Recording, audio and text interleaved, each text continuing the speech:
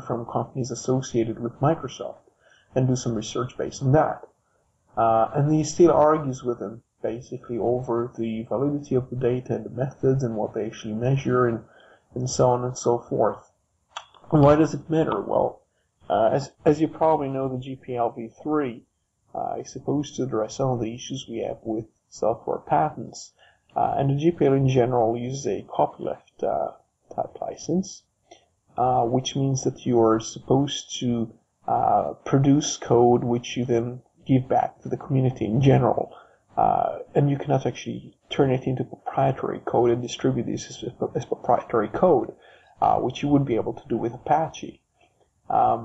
If we have copyleft code everywhere, it means that people will be encouraged to share lots of programs and to actually collaborate a bit more.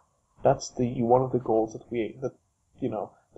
we personally kind of promote. So, people to actually share their code and not try to use patents as ways of excluding and ways of competing with other companies, saying, well, we have a patent on this thing and that thing.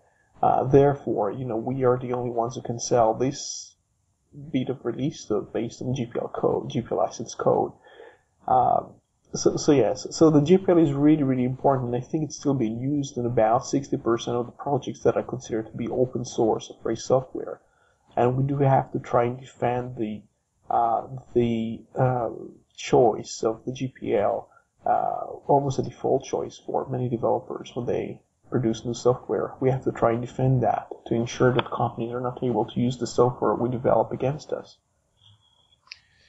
Well, what I think we'll do first, because I've got a few little tidbits of info, but I think I can wait till after the first track of the day. And Roy, I hope you don't mind, but it'll be my selection first. And this particular track that I've chosen for today, I'm afraid for everybody who's not a heavy metal fan, you're going to be very disappointed, because this is one of my favourite genres, and it's from the album Century of Blood by Dark Confessions. And this track's called Caught in Your Freedom.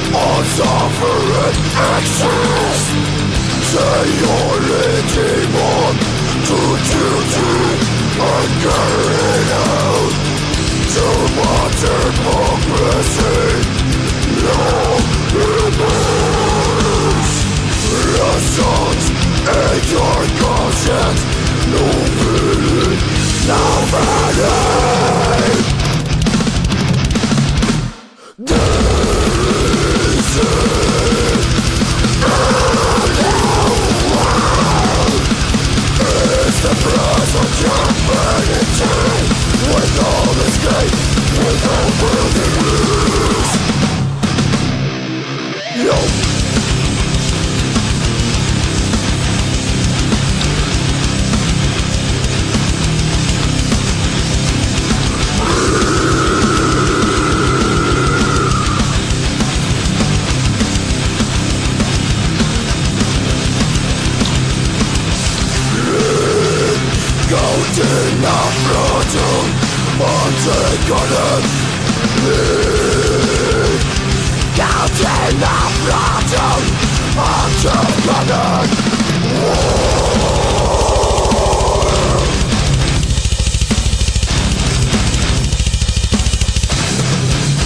Right, if your eardrums aren't bleeding and you're back with us, we'll continue on with the show.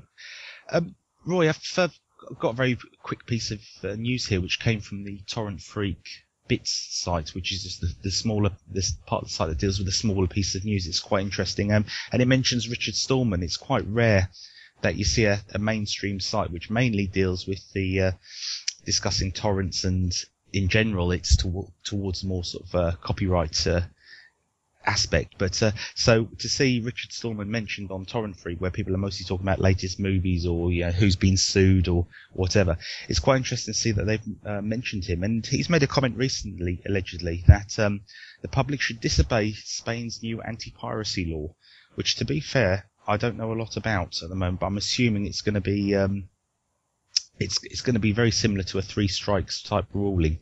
I don't know if you had any knowledge or comment on that particular subject. Well, the first thing I was going to say, though, is you're not quite correct to suggest that the site's about copyrights don't mention Stallman, because in recent years especially, he's been campaigning a lot of the issues to do with copyrights, and he has lots of reasons to do that. And of course, the GPL, which is basically one of his main contributions to the free software community and to the software community in general, is based on turning copyright against itself in a way, or trying to use the copyright licensing and the whole legal basis of copyrights against itself. So you actually have to share your code.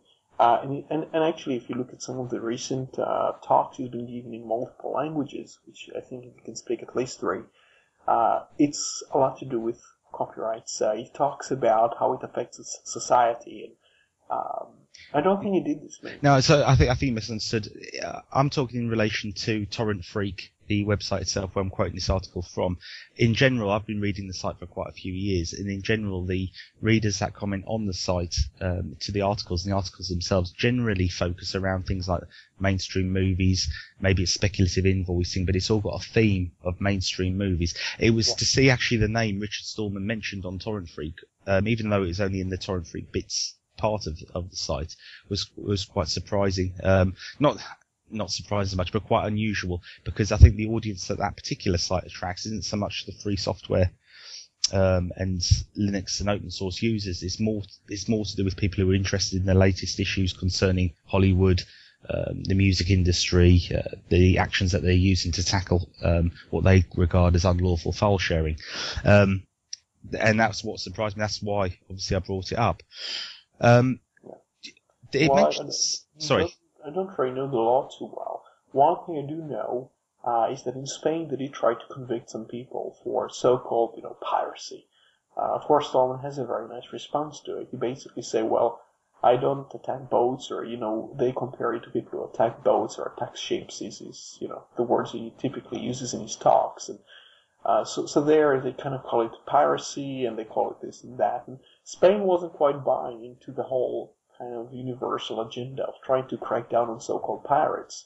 And what they had to do in Hollywood was to change the law in Spain, or to reverse the rulings in some ways. Not exactly to reverse the rulings, but to have another go at the same cases and then win against the consumers, to kind of reinforce their assumption, their laws that they assume are kind of some, God-given rights. If people do this and this with our movies, they have to be handled like this because we say so. Spain wasn't quite caving in. Spain also doesn't cave into the EU patent, which is another subject we could speak about. But what we also found out, quite importantly, with WikiLeaks around January, I think, or maybe even in December, lots of documents were leaked which show the pressure imposed by the U.S. government on behalf of Hollywood on Spain